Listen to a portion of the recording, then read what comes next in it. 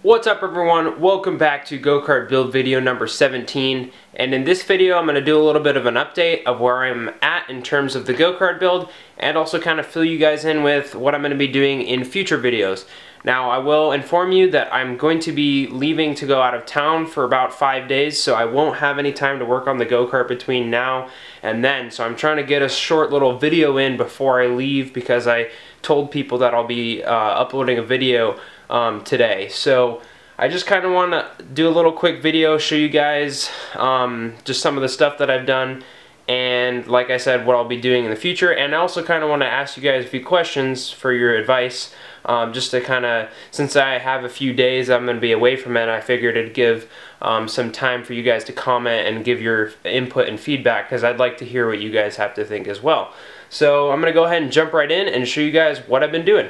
Alrighty, so where I left off at the end of the last video was I had just mounted, the seat at the bottom, and that was probably the most difficult part of mounting the seat, and now the seat is completely mounted. It is super sturdy, it does not move at all, so I'm going to go ahead and show a little bit more of what I did to do to mount the seat.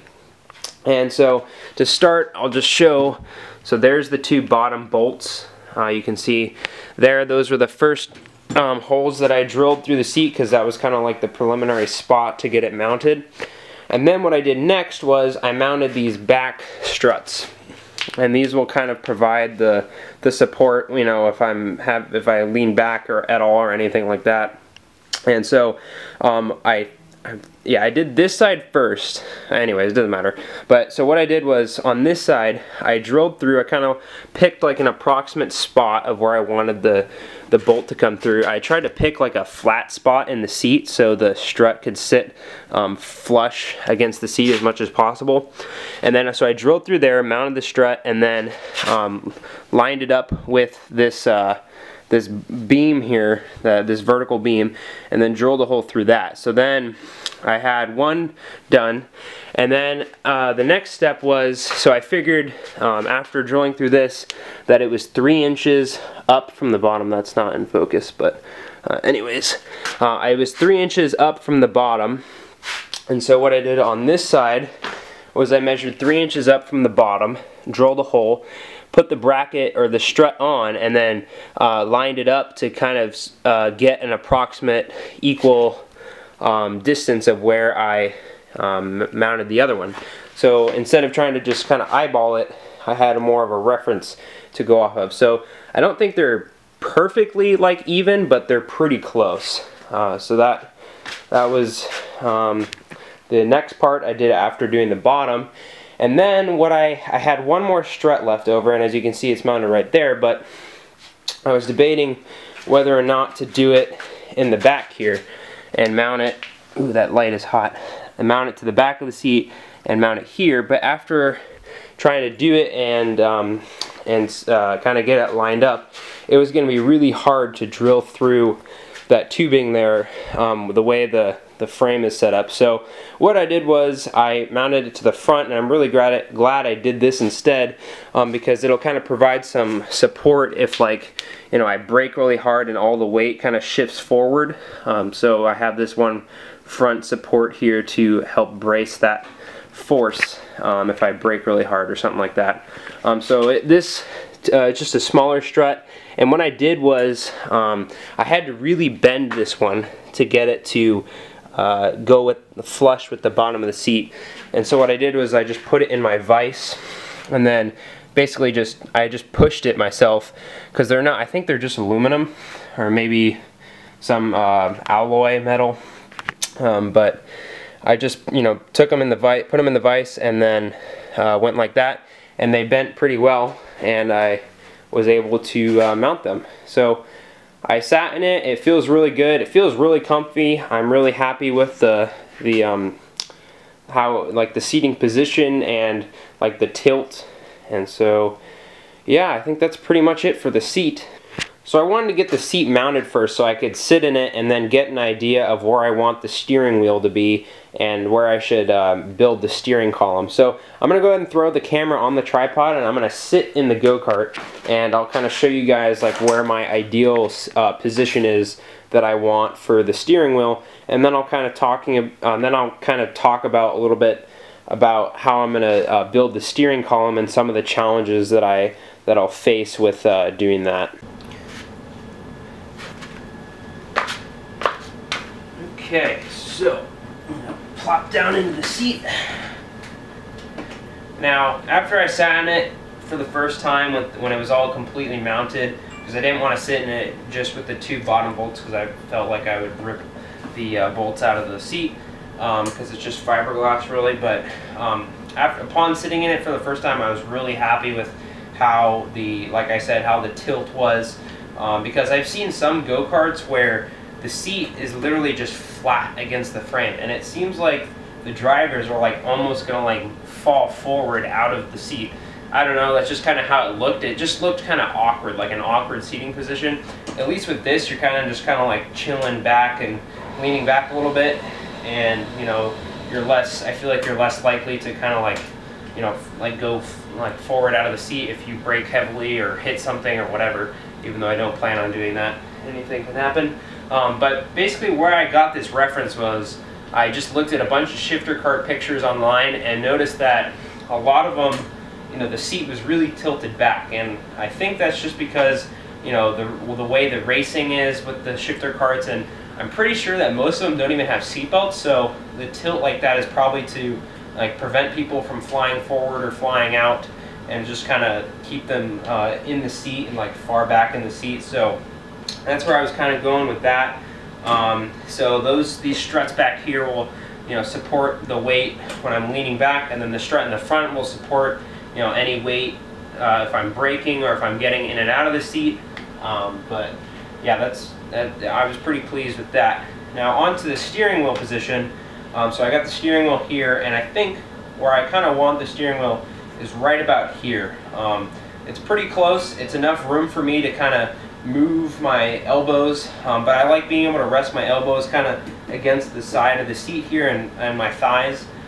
So I think right about here is my ideal steering wheel position. And if my face is blown out from this light, I apologize, but it's really dark in the garage, so I kind of had to do my best here because it's nighttime. But yeah, so this steering wheel position is probably where I'm going to go with that. The only downside of putting it right here is it might make it really difficult to get in and out with the steering wheel attached. So just like a race car, you know, they have detachable steering wheels. I might have to do some sort of detachable, like, I don't know, maybe a quick release with the steering wheel hub, like just two bolts to take it off of the steering wheel column. So something like that maybe. But I didn't want to have it like out here or like here, so even though it would make it easier to get in and out, it would just be like a really awkward steering wheel position. So I think right here is where I'm going to go with that. And I think that's pretty much it with the seat and the steering wheel position. I think I'm going to go ahead and talk about next, like how I'm going to go about building the steering column. And this is where I think I'm going to ask for a little bit of your guys' advice to see what you guys think about how I'm going to approach building this. One last thing I want to mention before I move on to talking about the steering column is that after I had the seat mounted, I got some rubber grommets from Home Depot, and I just mounted them in between the strut and the seat because this seat is fiberglass, and I'd rather not have metal on fiberglass because I feel like the metal would start eating away at the fiberglass, you know, with vibrations and impacts and stuff, especially on the bottom. I put 2 grommets with those bottom bolts anywhere where the metal touches the fiberglass. So on the bottom and where the three struts meet, there is a rubber grommet, but I didn't have enough room for the front one, so I think I'm just going to get like a nylon washer because it's really thin, because the rubber grommets are a little bit thicker. But yeah, so that'll help with vibration, it will help with any rattling, and it'll definitely help keep the seat in good shape and won't tear the fiberglass apart. Alrighty, so what I'm going to be doing here with this steering column is because I'm designing this go-kart to fit in the back of my car with the seats folded down, it has to kind of, you know, be collapsible. It has to have a collapsible design. And the only downside with the seat is I'm gonna have to remove the seat whenever I put it in the car. So that's kind of a nuisance, but you know, hey, I'm fitting a pretty decently sized go-kart in my Nissan Altima. So, but anyways, so with the steering column, it's definitely gonna have to be collapsible because the trunk is only so big, and there's like a kind of a space where the trunk gets narrower, and the steering wheel column will definitely not fit if it's just hard mounted. So what I'm going to do is, this is 1 1/4 inch pipe, and this is the pipe I use to make the shock tab mounts, and this is the 1 inch pipe, which is what the entire frame is built out of. And because the pipe has some metal left over from being cut, it doesn't fit now, but this pipe fits inside the other pipe. So what I'm going to do is I'm going to have this, the bigger 1 1/4 inch pipe, actually welded to the frame. And I think I'm going to have to do some sort of plate at the bottom here, because the 1 1/4 inch pipe is bigger than this 1 inch pipe on the frame, so it's going to overhang. So that's where I was kind of wondering, like, do you guys think I should just get like a metal plate, weld the plate, and then weld this to the plate, or I should just try and weld this directly to the frame even though it overhangs a little bit? So that was kind of one question there. But what I'm thinking of doing with this next is I'm going to cut like maybe a 2.5 inch section of this. That'll be welded, and then this other pipe here is going to slide in, and then I'm going to drill holes all the way through, one going this way and the other going that way, and they're going to kind of be locking bolts, so it'll kind of lock this pipe in. And this pipe will, you know, it'll be as tall as how I want the steering wheel column to be. And then once I do that, I'm going to kind of get an approximate height for how tall I want it based on sitting in the seat, and then I'll cut it. And then what I have to do is or maybe cut it at a diagonal at the top here, and based on the angle that I want. And then I'm just going to have to weld. I bought some 3/4 inch outside diameter pipe, so that's going to fit for the steering wheel hub and the U-joint I bought for the steering column. And then I just have to get some other pipe that's 3/4 inch diameter on the inside, so it can be like a sleeve for that, and that's what the steering wheel column will go inside to kind of rotate inside when you turn it. And then I just have to build another mount at the bottom closer to here, and then the U-joint will be right here, and then that way when I unbolt this section, it'll allow the steering wheel column to, you know, collapse down. That's what the U-joint is for. So I think that's pretty much it with the steering wheel column. That's the next big part of the build, and then once I do that, I will move on to mounting the pedals, and I'll just move the camera a little bit. And so what I'm planning on doing with the pedals is I'm going to probably maybe do 2 more like diagonal pieces to kind of go with the frame design. I don't know, maybe not, depending on spacing after having the steering wheel column mounted. But I'm going to get a plate, steel plate, and I'm going to drill holes and bolt the plate here, and it's going to mount probably to about there, and then the pedals will just be there'll be a sleeve for the pedals to slide into, and that sleeve will be welded to the plate. And that way, like, you know, because there's the plate, you know, your feet aren't gonna fall through the frame here, so it's kind of like a resting position for your heels and stuff like that. And I think that's it. You know, once I get the pedals mounted, I can get the engine mounted, and then hook up all the throttle cables and brake cables. And, you know, that's pretty close to being a working go-kart. Alright, so I think that's just going to kind of do it for this little update video. I hope I showed you guys enough of where I'm at with the go-kart and kind of my plans for the next part of the build. And like I said, if you guys have any advice for what to do with the steering wheel column or even the pedals or anything else, just feel free to comment below, and I'll definitely take those into consideration when looking at how to design the different parts for the go-kart.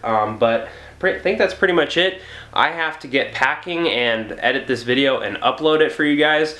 So I'm going to go ahead and wrap that up here. So I wanted to just thank you all for watching very much. If you aren't already, subscribe to the channel because there's going to be some great videos coming with the go-kart build, and you know, I'm going to do a lot more stuff with my car once I finish the go-kart build.